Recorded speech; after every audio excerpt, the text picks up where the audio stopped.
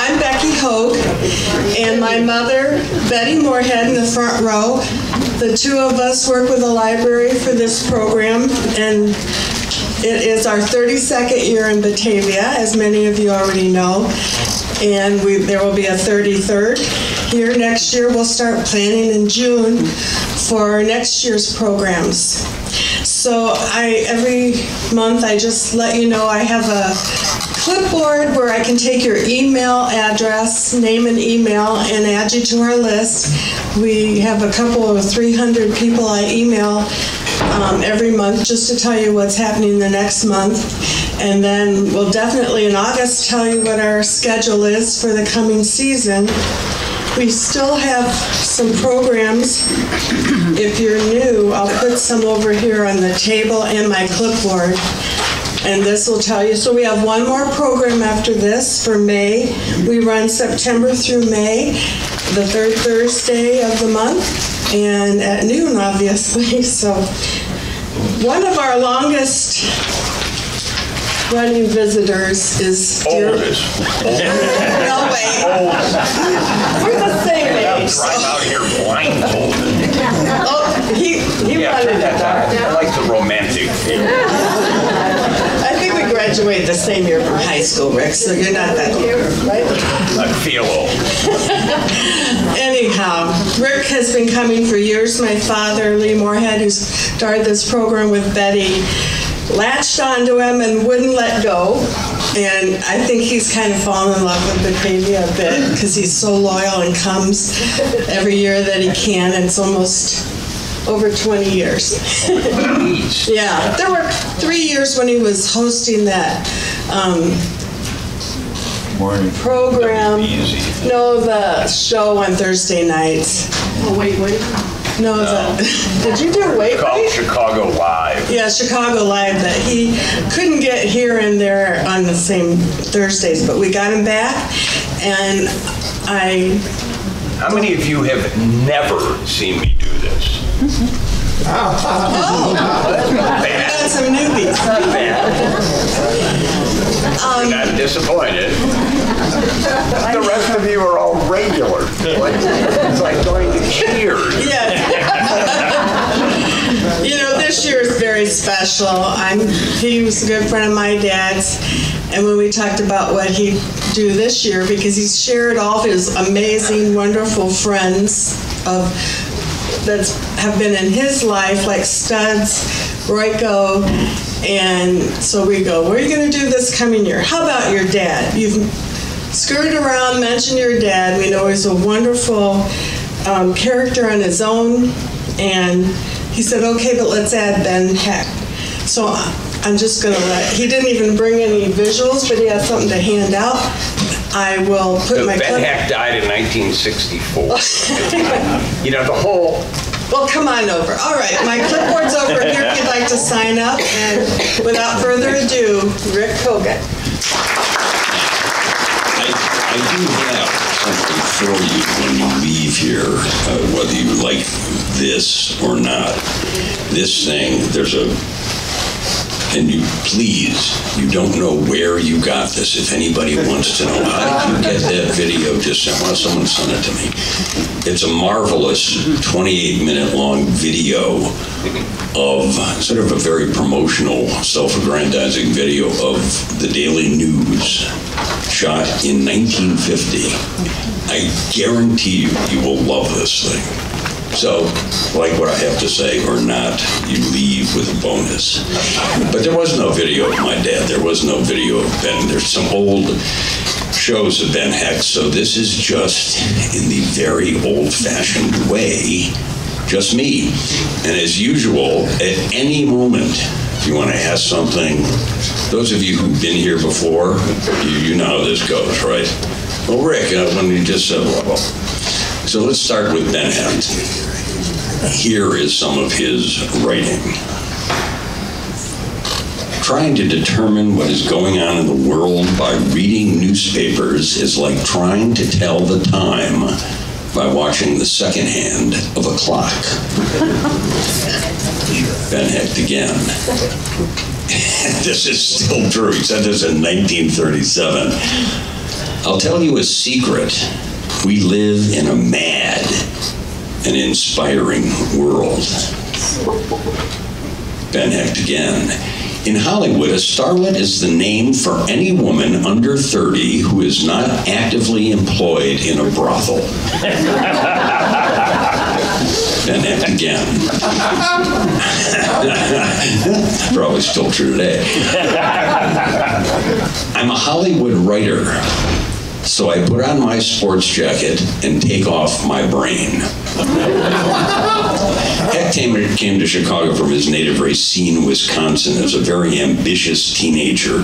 He'd become a reporter covering all sorts of crimes and mischief, serving as a foreign correspondent in Germany, and creating the legendary 1001 Afternoons column for the Daily News. He cavorted with lowlifes and literary figures in the city, which he would later love. Hecht, as you've gotten from those quotes, was pretty much of a cynic.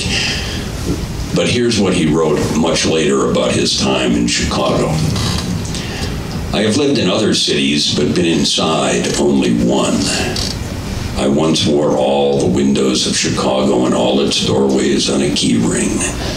Salons, saloons, mansions, alleys, courtrooms, depots, factories, hotels, police cells, the lakefront, the rooftops, and the sidewalks were my haberdashery. That's a guy in love with Chicago.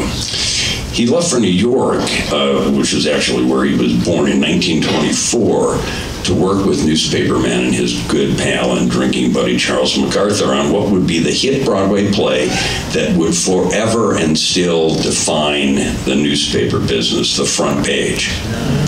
It premiered in 1926, but before its premiere, while they were finishing it and casting the show, Hecht got a telegram from his pal, Herman Mankiewicz, a newspaper guy who just left the New York Times for Hollywood. Mankiewicz wrote him this telegram. Come out here. Millions to be grabbed out here, and your only competition is idiots. Hecht went. His first script was for a movie called Underworld, a silent film. It was only 18 pages long. But when Hecht learned that the director had added at the end of it this sentimental touch by having the mobster give some coins to a beggar following a bank robbery, he fired off a telegram to the director. You poor ham. Take my name off the film. The name stayed, and Hecht would go on to have a film career so successful that he was often referred to as the Shakespeare of Hollywood. He was nominated 6 times for a Best Writing Oscar, winning, along with MacArthur, for 1935's The Scoundrel. His other nominations were for, maybe you remember these movies, Viva Villa, Wuthering Heights, and again with MacArthur, Angels Over Broadway, and for Alfred Hitchcock, Notorious. It is estimated, here's a workaholic, he makes me seem like a slacker. It's estimated that the number of films for which Hecht received writing credit was around 65, which also included Spellbound and Monkey Business. But the uncredited work, for which he was paid enormous amounts of money, can be found in 146 other films, including the polishing touches on Gone with the Wind. He ran, obviously, what was called a kind of writing factory. He'd hire these other writers to work alongside him on so many different projects. And that, I think, that reminded him of the raucous newsrooms of his youth. He would earn as much as, and this is in the 20s and 30s, $125,000 a script, some of which he could bang out in 2 weeks. That time he devoted, that extra time, to novels, plays, letters, and a memoir. Since we're in a library, and you may wander away after this, read his Child of the Century. It's a brilliant book in which he writes a number of things. He writes about his entire life. He wrote this, quote, A movie is never better than the stupidest man connected with it. Out of the thousands of writers huffing and puffing through movie land, there are scarcely 50 men or women with any wit or talent. That is still probably true today. The first Oscar ceremony was held in 1929. Heck didn't show up. He didn't show up to pick up the first Oscar ever given for screenwriting for the aforementioned Underworld, that 18-page script. It's also deemed to be the first movie that sort of started to glorify gangsters. The statue was sent to him a few days later. As a kid, my father always revered Ben Hecht, and when I was living in New York in the mid-70s, a kind of misspent, living at Bowery and Houston when New York was pretty crummy, he arranged for me to meet Hecht's widow. Hecht had died in '64, so I got dressed up in what few clean clothes I had, and I went up to the Upper East Side, and Rose Hecht was this adorable old woman who came in, and the first thing she said, "You're Herman's son." I said, "Yes, I am." She said, "What's your drinking pleasure?" And I like to think I said, "Well, drinking is my pleasure." I must have said, "Could I have a bourbon, Mrs. Hecht?" And I would visit her, every once a month. You've got to come back, because she would tell me stories about old Chicago and about Ben Hecht. She also told me that prizes didn't mean, I asked her about this first Oscar. He got the first Oscar ever presented. The prizes didn't mean much to Benny, which is what his wife and friends called him. He used the Oscar as a doorstop in their bathroom. When Rose died in 1979, she donated all of Hecht's papers, correspondence, photographs, and other materials to our own Newberry Library, where you can, at any time. The Newberry's gotten great. They've gotten much more open about allowing people in to see anything and everything. That's where Royko's papers are, too. That's where the Oscar is. I went over to see it last week to make sure it was there. That's where my father's papers are, too. And I think there's some wonderful thing about that. Herman Kogan and Ben Hecht together for eternity.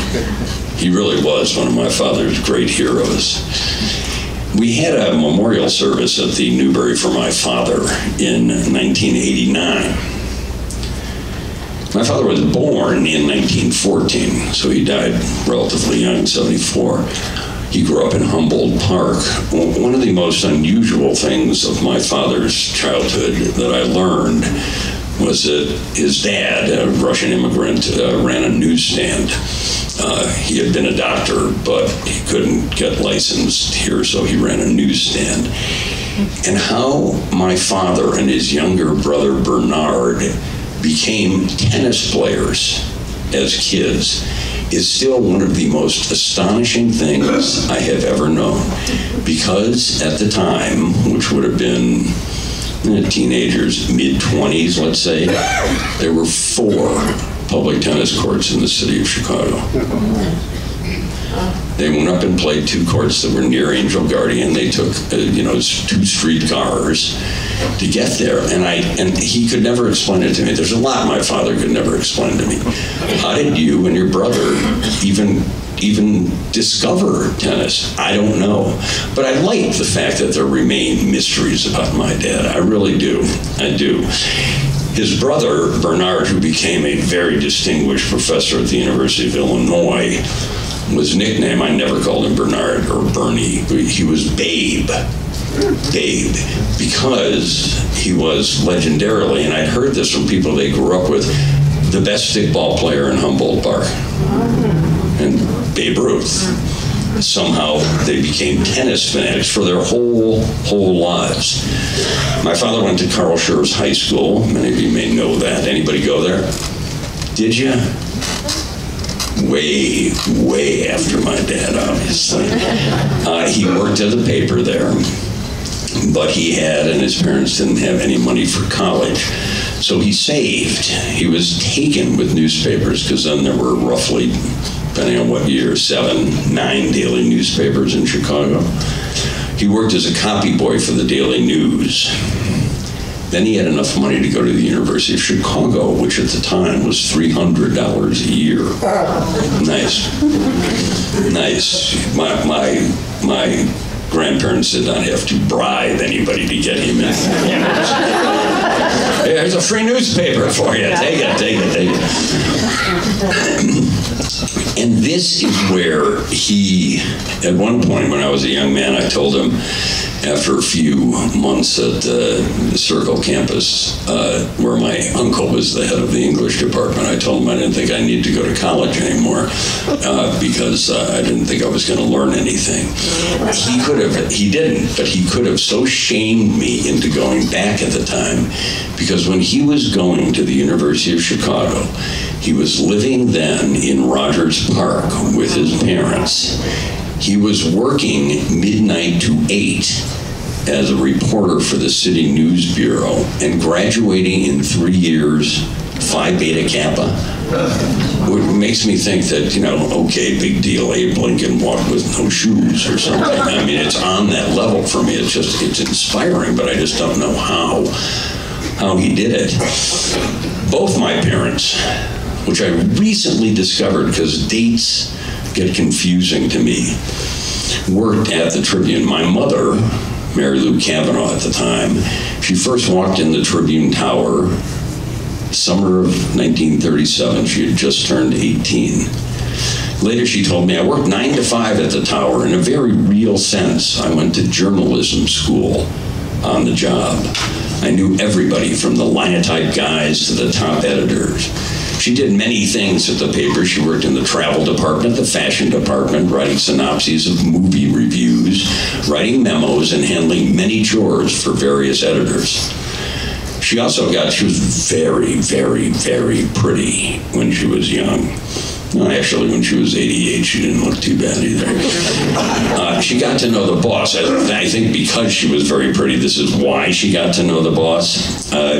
Colonel Robert R. McCormick.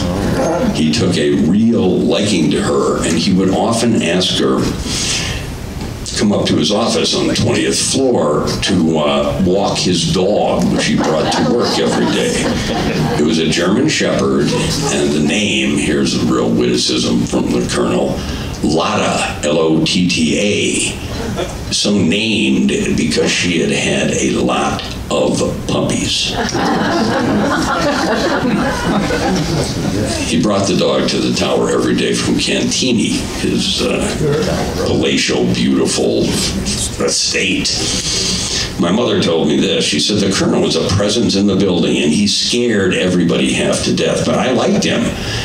Here's where my mother's life with the Colonel gets a little mysterious. After he learned that I was taking college classes at night, he often had his chauffeur, a wonderful guy, a tough ex-cop named Bill Bockelman, pick me up after school and drive me home. At one point, when I was, after my father had died, I asked if it was at all possible if my mother had, and not told me, had an affair with the Colonel, and that I might have been the result of that affair, thereby enabling me to be an heir to the Tribune fortune. And all she said, she didn't say, how dare you, or anything like that. She just said, oh, nonsense. Which still leads me to believe that she remembered the cop's name and the rides home. That's another element of my life that remains and will ever remain mysterious. She left the Tower shortly after marrying her first husband.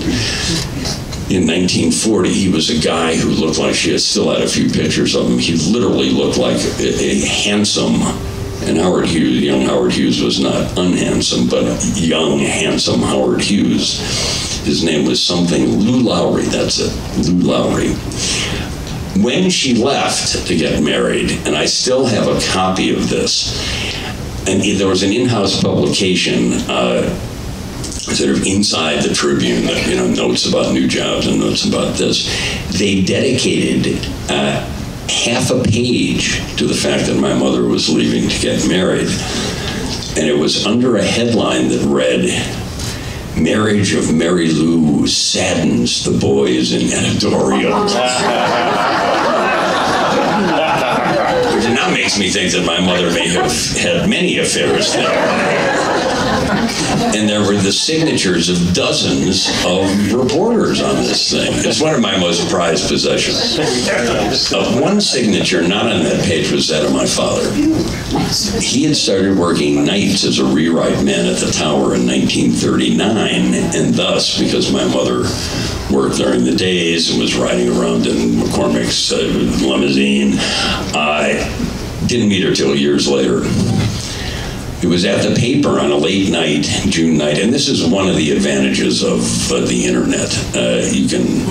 It would have taken me forever to go find old stories of my dad's. I didn't know precisely what date or any of this stuff. But I know that on one late June night in 1941, he banged out, and he was, as am I, even on a computer, a two-finger typist. He was the fastest I've ever seen. And that sound of a typewriter is one of the great romantic sounds of my life. He wrote a story about a young killer who was in jail for the murder of 3 people, including a policeman. And in discovering this story, I remember that when my brother Mark and I were young and we'd do something bad, like, what could we do bad? You know, hit a baseball through someone's window. He goes, "You guys better behave or you'll wind up like Knifey Zawicki." And we're like, huh? Who? What? Well, I discovered who that was and what that meant. So he's covering the murder. He covered the entire the arrest and the trial and a lot of other stuff.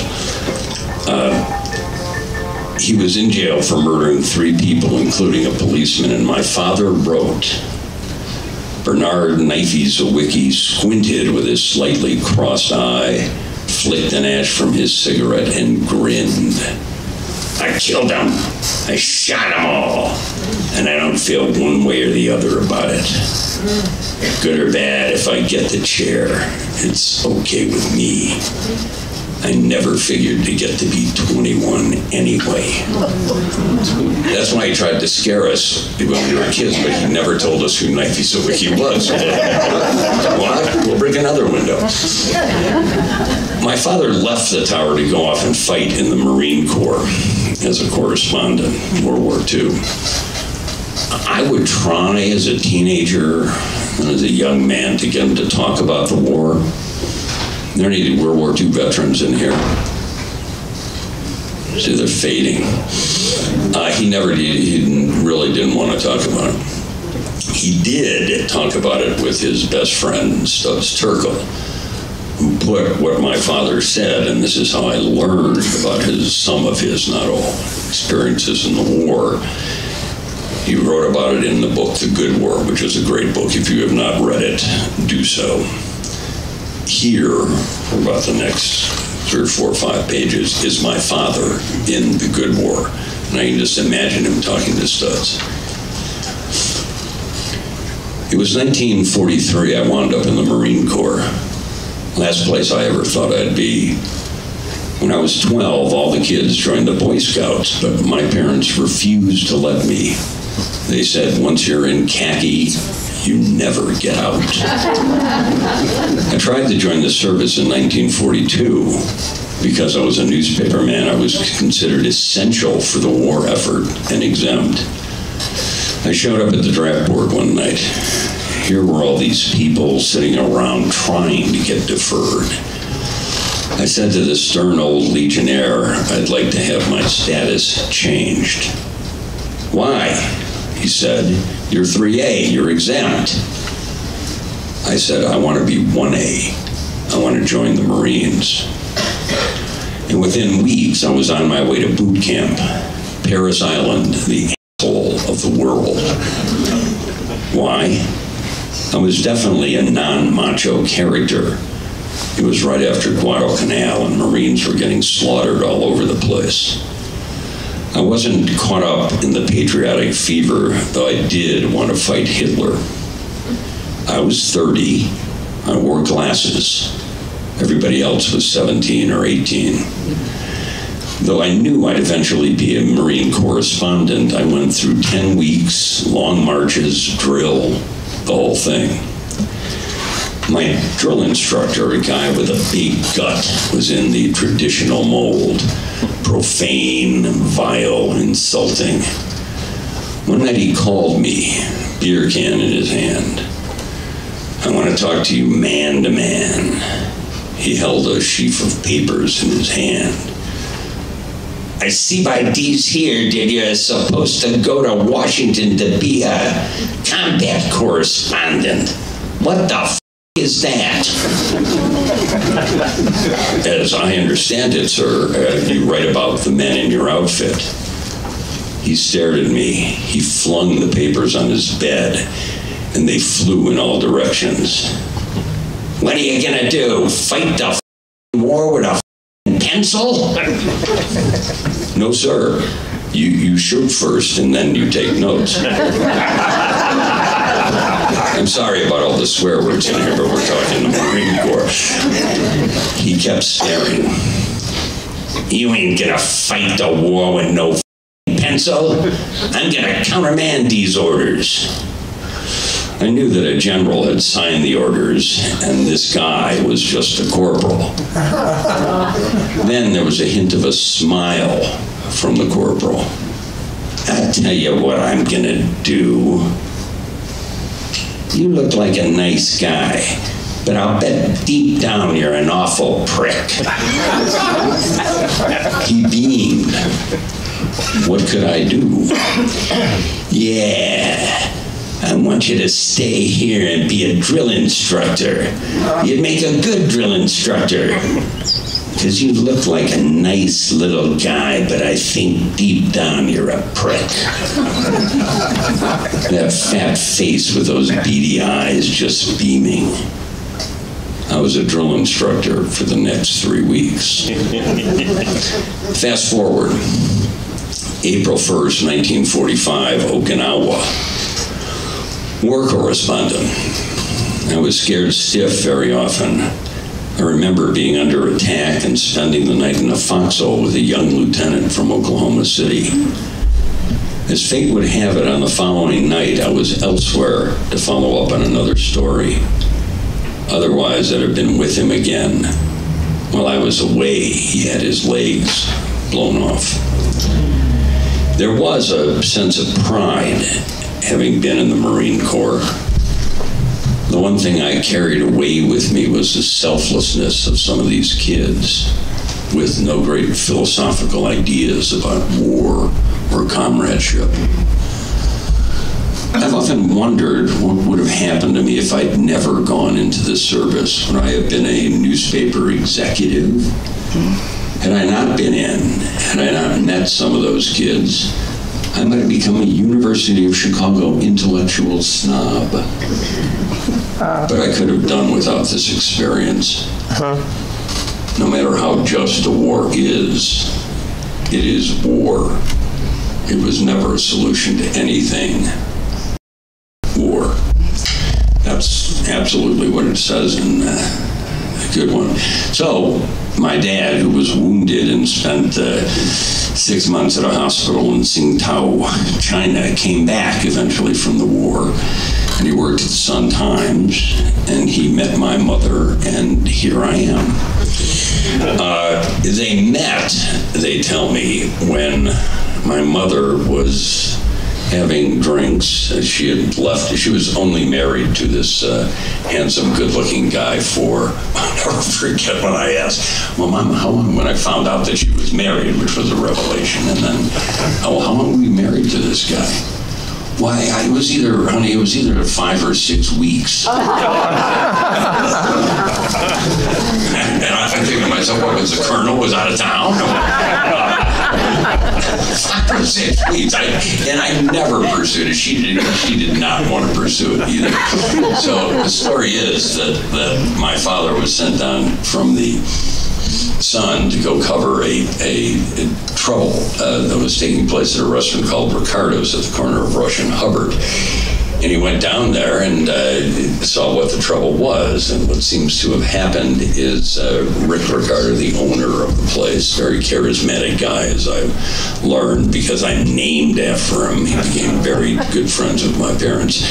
That he had been confronted by a millionaire from Lake Forest who had driven down in his chauffeur-driven limousine and gotten out of the limousine in a tuxedo with no socks and shoes and gone into Ricardo's to confront Rick Ricardo about having an affair known as Last Call on September 13th, 1951.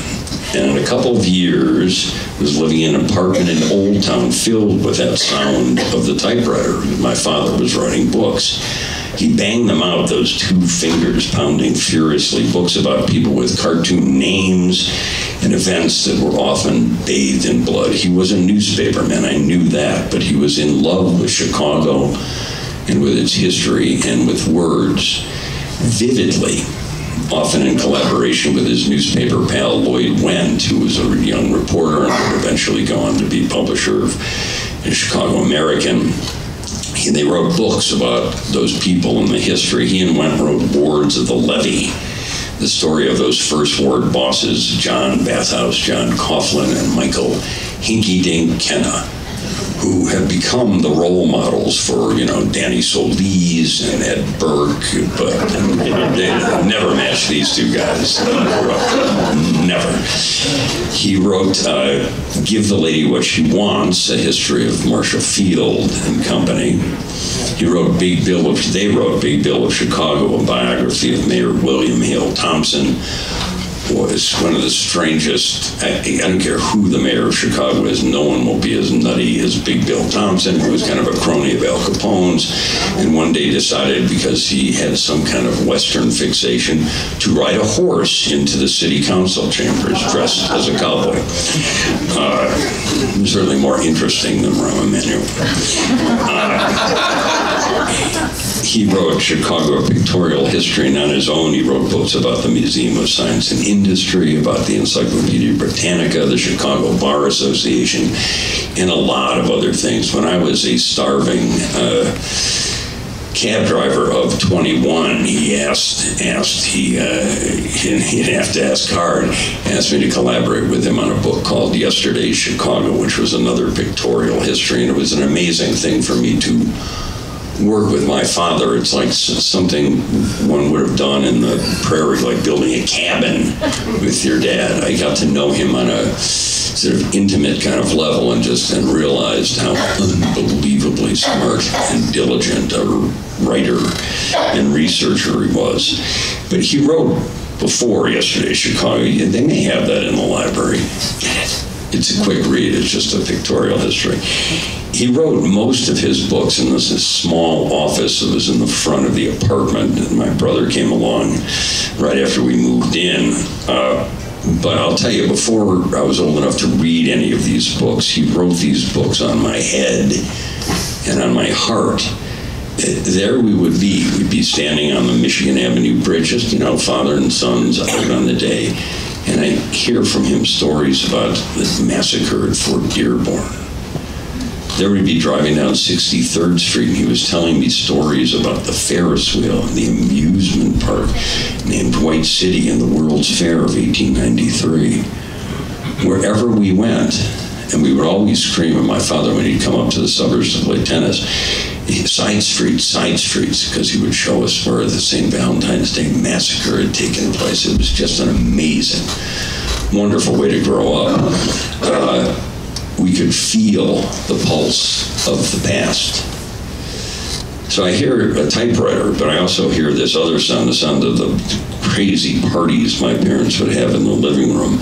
And I remember my brother and I it was a sort of railroad apartment, straight back.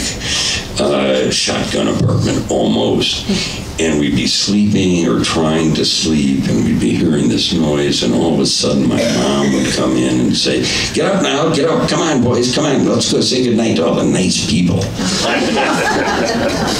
We didn't know who these nice people were. They didn't sound nice from the bedroom, but in pajamas covered with, cowboys and Indians, and we'd walk down the hall into this living room that was so exotic, alluring, and terrifying at the same time. So it was a wild mix of people and conversations, of ice cubes banging against glasses filled with booze, music pouring from the stereo, cigarette smoke as thick as fog. The faces that were in there and accompany my memory are many, for my parents had many friends, and some of them were famous and some of them were talented, and most of them were writers. My mother, for a time after the newspaper business and after Mark and I were about 4 or 5, became head of public relations at the Art Institute. So we'd have artists in there. So it was just the most remarkable way to grow up. My father died relatively young, as I said, 74. They had moved after his retirement up to New Buffalo, where they'd been visiting friends over the years, and it was not the New Buffalo. Anybody go up there these days? It's so chic and hip now, I can't even stand it. It was like a real farm community up there. Rickety bridge. I liked it a lot. He took a walk one morning, and as he was wont to do, and at 74 years old, he just, which is frankly the way, if I want to model anything after my dad, that's what I want to model. So we had this memorial at the Newberry, and it took my mother, my God, about 6 weeks to pull it all together. She would say, "Do you want?" And I didn't want anything. I said, "I'll speak, but this is your doing." "Well, should we have cup or should we not have cup?" And I said, "I don't care. I don't care." Studs, of course, spoke. Richard Christensen, the former theater critic of the Daily News, Sun-Times, and Tribune, spoke, because he was really one of my father's main proteges. John Calloway spoke. My Uncle Babe spoke. My brother spoke. He was in a very weird place, and he was a rock and roll manager, and he literally, in this very somber kind of packed house, got up and literally used that old joke. He goes, "Boy, I just flew in from California, and my arm's tired," which went over not well at all. I gave a kind of a slightly, Cups was the most amazing. Cup and my dad had been friends for decades. And Cup gets up and starts speaking like this. He starts speaking to the brick wall behind him. And he starts, I remember it so well because an old columnist from Chicago named Roger Simon, who used to write for the Sun-Times, reminds me of it he's in Washington now and retired, reminds me every time. And Cup got up and said, "Thank you," in Cup's inimitable voice, "thank you for inviting me. It is wonderful to see so many of these celebrities and stars from the world of sports and show business here to honor Herman. It tells me again, give the public what it wants." Huh? What? And then then he rambled for a little while longer, and then read a poem, and Essie, his wife, kept screaming, turn around, you idiot, turn around." So eventually he faced the microphone and talked. It was wild. And so I gave just that I was mad, I didn't get a chance to say goodbye, and I didn't get a chance to say thanks and all that jazz. I am now, having lived a sufficient amount of time and seen a lot of people close to me die, again, that's the way I want to go. If my daughter Fiona doesn't get a chance to say goodbye to me, that's okay. That's okay. She'll live. But it was obviously such an angry speech that after it was over, And while people were still milling around, I was the last to speak. Went over to the window that was over there and smoking a cigarette. And Ann Landers, who's a great friend of my parents, I was not yet her editor, she just knew me from the time I was a kid, came up and said, and put a folded piece of paper in my hand. You take this and you do what I say, you call these people. And I look at these numbers and they're two names like Johansson, and I go, who is this? These are the two best psychiatrists in Chicago. You need help.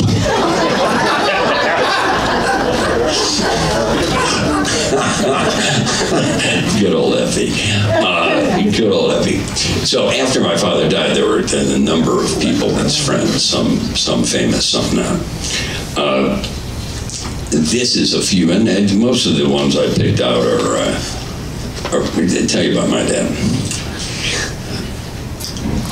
With his rough and sardonic exterior, his bulldog tenacity, Herman Kogan was perfectly typecast as a Chicago newspaper man, and for more than 50 years he played that role to singular perfection.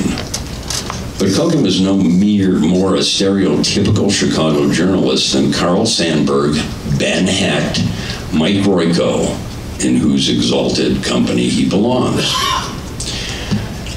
Someone else said, historian, biographer, columnist, book and theater critic, war correspondent, storyteller, radio host, TV executive, and violinist, whose last semi-professional engagement he liked to recall was in a Chinese whorehouse.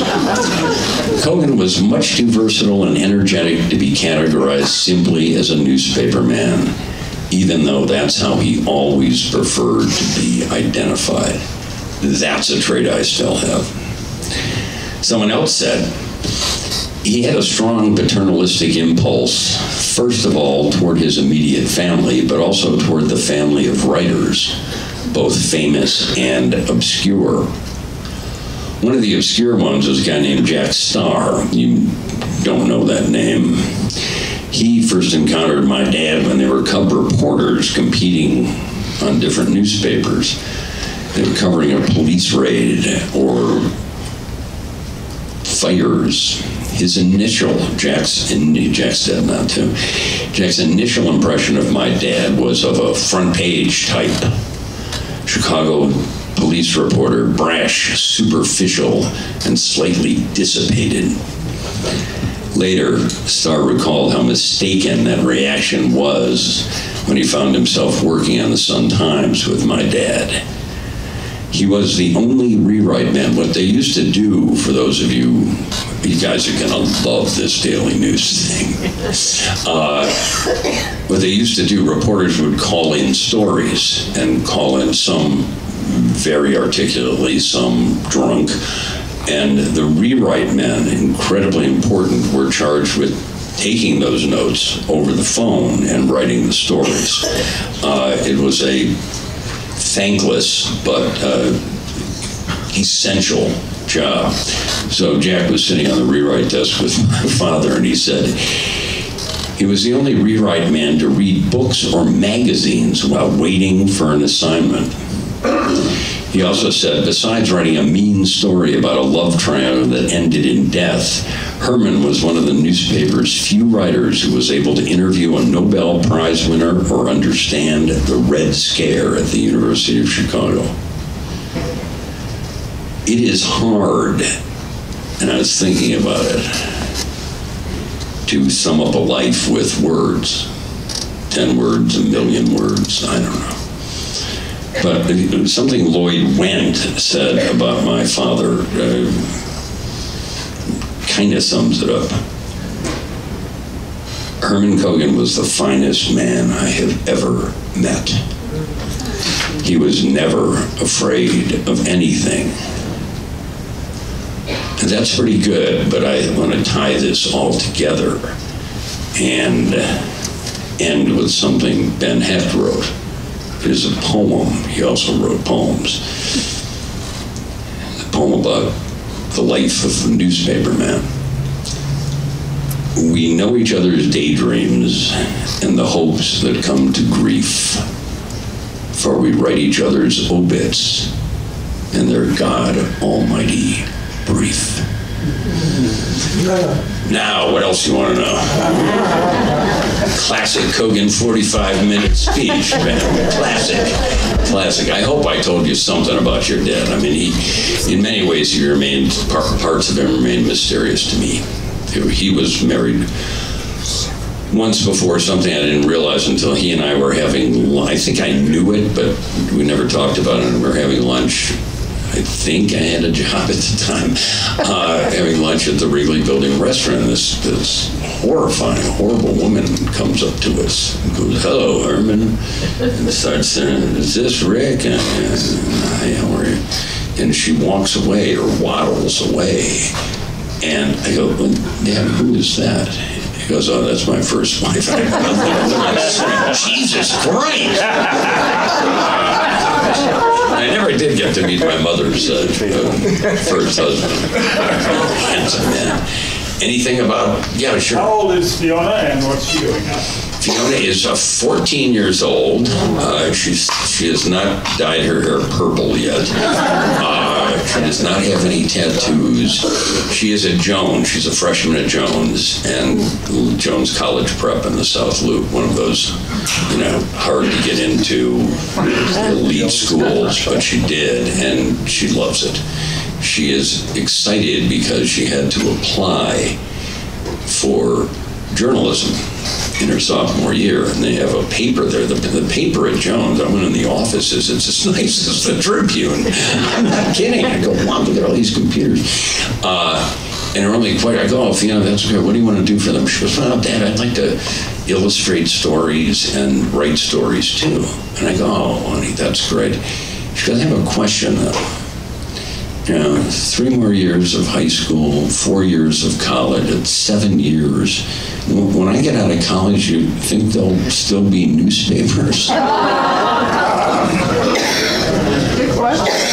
It's a really good question. I don't know. Yes?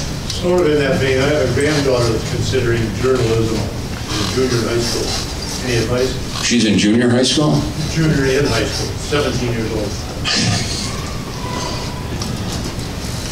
There is always going to be journalism. What form it takes, and it has not, when you look what the New York Times, for instance, is doing with online, they have more than 1 million online subscribers who only get it online. I'm a paper guy. I will hate to see when a newspaper is no longer on paper, but it's bound to change form. And I think they're in a better position than someone who got out of college 4 years ago is. 4 years ago, it was just total chaos. I mean, the Tribune was undergoing astonishing and sad layoffs kind of across the board. I tell them to stick with it. I tell them to not, if they are focusing on, it's a cool thing. I will give you that it's, I don't know if they have a paper at the high school, but it's a very cool thing to see your name in print like that. They should get used to seeing it in another form. But I am fully confident. I think journalism is more essential than ever. We live in this whole fake news to do, whether you, it's more important than ever, and tell them I think it'd be a great career for them. I cannot tell you where they're going to work, but it's going to remain, and I think it's going to thrive, frankly. Yes? Have you come across the concept that, and what do you think of it, that the death of local newspapers is causing part of the polarization in this country? That's kind of a stretch. You mean local by, the Batavia Star, whatever the Batavia? Well, I'll tell you something. I think the future of small local papers is very healthy. I think there's been I absolutely do. When you go look at, and I don't know anything about business, but when you look at who is buying newspapers now, people are buying small chains of small local papers. And that's very encouraging to me. I think most of the polarization has come from the incessant 24-hour cable news stations. I don't think there's any question about it. I think that you couldn't always go to a newspaper whether you were a Republican or a Democrat. You could. If you were a Republican, you could go to the Tribune, but you wouldn't get it every single day. You know what I mean? And you wouldn't get it 24 hours a day. And you could find competing voices here. I know people who only watch MSNBC, and I think they're nuts. And I know people who only watch Fox, and I think they're nuts. But it's a lot easier to sit and listen to people who feel like and who reflect your own values. And I think that's the polarization. I mean, you'll hear it today. I mean, watch TV tonight after the Mueller report's been released and see what it is. Do I think it's healthy? I don't. Look, this last Chicago mayor election, as important an election as in my lifetime, 33% of eligible voters voted. 33% of eligible voters. It's shameful, I think, and people aren't engaged with politics the way they should be. I mean, seriously, you have 90-something%. There should, maybe some people can't vote because they're sick or something's going on, but it should be 90. It's just sad. Especially yes. with early voting. I know. Yes, sir. The reporter that I'm thinking of is the guy that's running around now trying to get a Pulitzer Prize by investigating people without proper social. I can't hear you. I'm old. I can't even. The fellow I'm thinking about is the reporter, young reporter possibly, that is out searching stories with little or no evidence, or type of people they need to back up their stories. And it seems to me that everybody's working for a Pulitzer. Yeah.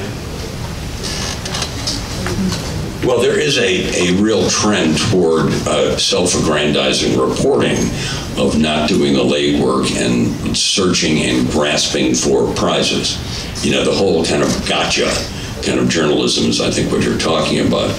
Good reporting takes a lot of legwork, and it really takes a lot of legwork, and in essence, ergo, a lot of money. You can't have a great investigative piece by going to, you can't write The Jungle, for instance, Upton Sinclair's great book about the stockyards, by sending a drone over there to see what it looks like. Yeah, it looks bad, but you can't base it on that. I'll tell you a great story about this one. It gave me chills. When I was the features editor of the Tribune, because Fiona had just been born, she wants to learn to swim, and so I'm thinking, okay, well, we'll find some pools. So I thought the easiest way to find some pools is to send one of my reporters out to, I said, go find some, kid-friendly pools in the city. It's not a bad idea for a story. I'm not the only person having a kid. So he turns in the story, and in the story, and remember, this is when we were still in the Tribune Tower, he writes, one fine place is the rooftop pool of the Intercontinental Hotel. That's the pool, he didn't know this, but that's the pool I learned to swim in. I know that pool as well as I know Lake Michigan. It's on the 11th floor. It's at its shallow end, 4 feet deep. It is like you want your kid to die. That's a good place to do it. So I come to him. His name was Glenn Jeffers. He doesn't work there anymore. And I said, "What is this?" "Well, it's a really fine pool." I go, "Glenn, it's on the 11th floor. It's not on the roof. It's 4 feet deep at its lowest end. How did you get this information?" And as he's eyeing, I said, "It's next door. It is 40 feet from your desk." I went online, saw some pictures and stuff, and that is literally a moment I will ever recall when I thought, oh boy, this is a kid who went to journalism school, But that's kind of not as on important matters, but that's kind of to your point, just lazy. And you think, and there are too many people who think everything is available on the internet. Everything, no matter what you're writing about. You want to write a biography of someone, Wikipedia, I don't mind Wikipedia, but it's not the final word on things. I went down, I was thinking about something a few weeks ago, the election's coming up and everybody's writing about it, but I thought, what should I want to do something about the election. So I thought to myself, what I'm going to do? I'm going to go down and see, take a look at the papers of Richard J. Daley, the archives. I didn't quite offhand know where they were. They happened to be at University of Illinois, Chicago Circle. And so I go down there, and if you guys are ever downtown, I'd do it too. His papers are pretty well organized. Richard M., of which they keep receiving a lot of junk, some of the worst statuary and paintings, and it's like the family dumps. What do? You don't want to throw out this strange little statue from the King of Bulgaria or whatever. But the Daley stuff was astonishing, because the library, and there are many libraries, I said, well, isn't all this stuff digitized? No, it's in boxes.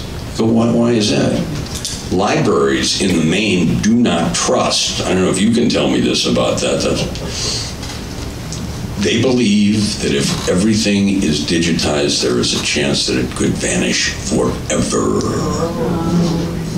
Think about it, that something will crash. And then, so they said, well, you want to see some letters? I go, sure. So I go, don't I need gloves or anything? No. And anybody can go there. It's open to the public. You don't have to make a reservation. And first I see Daley's license plate, which is 788,543. And I'm going, what's the significance of that? The number of votes he got when he won his first election in 1955, and you used to have to renew a plate every year, remember? It's not a sticker, and he kept it all the way till the day he died. And I thought, that is so sentimental, but it's also so cool. So they hand me, they go, here, pick a letter. And there are dozens, I pull a letter out. It is a letter written to Richard J. Daley in October of 1960. Dear Rich, thanks a lot for holding the candlelight parade for Jack. You've been so good to our family and blah, blah, blah, and let's hope for the best in November. And I'm going, Jesus Christ, this is a letter from Joseph P. Kennedy written to Richard J. Daley about JFK. And then I said, well, do you have what candlelit parade? They go, oh, here, look at these pictures. I'm like, oh my God. So much more exciting than reading about it on Wikipedia. It was amazing. I literally almost was tingling holding that letter, signed Joseph P. Kennedy. What was the point of that?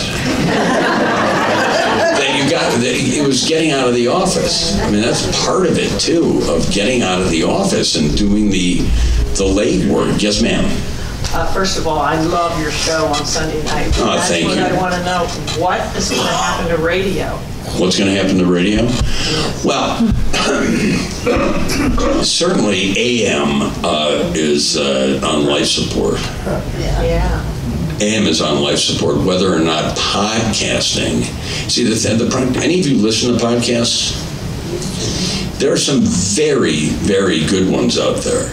There are also some painful ones out there where everybody in the world, WGN has a lot of podcasts, and I'll tell you frankly that the reason they have so many podcasts is people will come to them and say, hey, I'd like to have a show on the radio.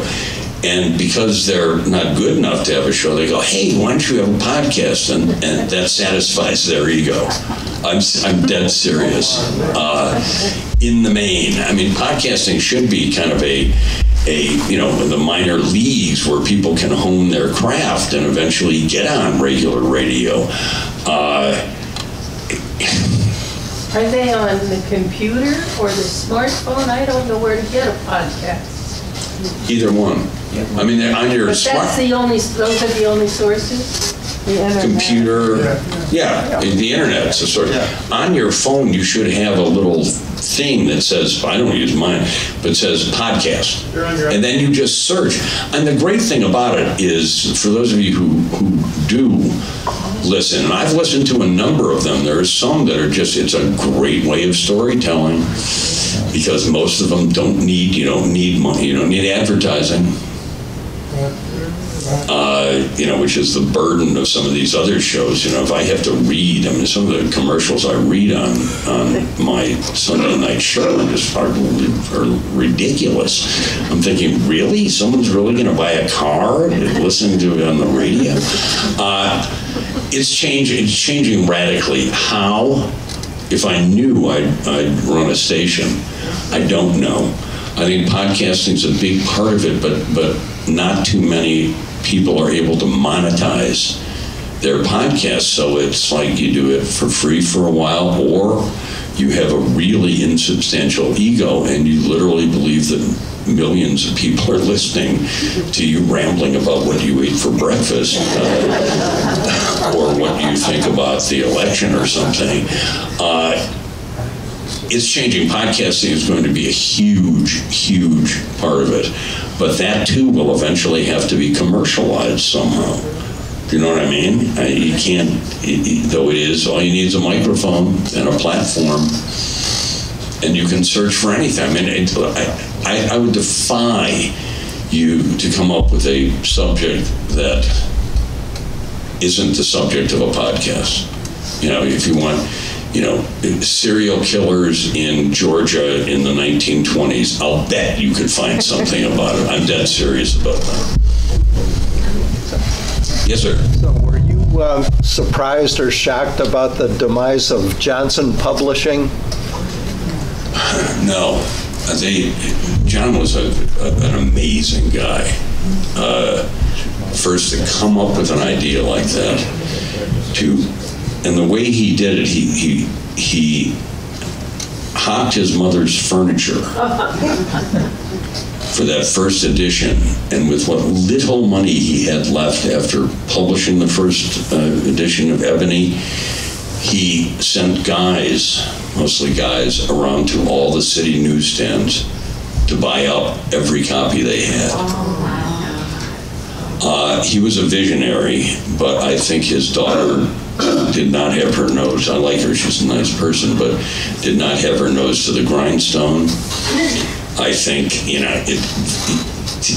that is a publication that really, really had to change in some kind of way, because I think for the new generation of African Americans, it just didn't seem relevant to have yet another piece about Smokey Robinson or something. This magazine was incredibly important. In 1955, when Mamie Mobley walked into their office with these photographs of her son Emmett Till beaten to death in Mississippi, and said, I want you to, if you've never seen it, they're worse than any horror movie you've ever seen. They are grotesque. And she gave them to John Johnson and said, I want you to publish these. And all of his people were like, we can't publish something like this. And he did. And I literally believe that was one of the sparks to the civil rights movement. Just that people, not just African Americans, but everybody saw what had happened to this little 14-year-old Chicago kid in Mississippi for maybe whistling at a white woman. Maybe. I still don't believe that. But it was an incredibly influential. I'm sad to see it go. I mean, I'm sad to see but it's like one of those things. It's like the Daily News or something. It was of its time. What I have for you here when you walk out, and I know you have a Xerox machine here, so if you run out, someone go Xerox some more. It is a link to an astonishing... These kids who run a thing called the Chicago Film Society are in the business of saving and trying to repolish old films of all sorts. In a basement, they found a thing saying the Daily News. And what it is in 1950, the Daily News did a promotional documentary about itself, directed by people at a company here that did a lot of work for Sears and everything else. And it's way before my time. It was made in 1950, but it's fascinating. And there are some things in it that are just too much fun. You will laugh, but it does, in 28 minutes, give you a real jolt of what a newspaper was to a city like Chicago. They couldn't have, there's one part where the two actors, because they didn't trust the real reporters and writers. John Knight, the famous John Knight, who owned the Daily News and then began the Knight Ridder chain of newspapers, is in it, typing on a typewriter, typing an editorial. But he's the only one. They didn't trust reporters and real ones to talk, I suppose. So they hired two actors, and the two actors are sent out to do an expose of Skid Row. And many of you remember Skid Row on West Madison and what is now the unbelievably chic West Loop. And they go, and John Knight, the editor, goes, okay, now grow your whiskers and get some shabby clothes and get out there and do an investigation. And they dramatize the whole investigation. I mean, it's really funny. Hey, watch it this afternoon and you'll get a real kick out of it. That's it, eh, folks? Yeah. Go home.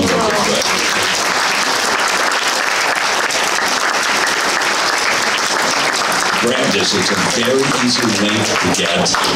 And if anybody asks you where you got it, just say, I don't know, somebody sent it to me.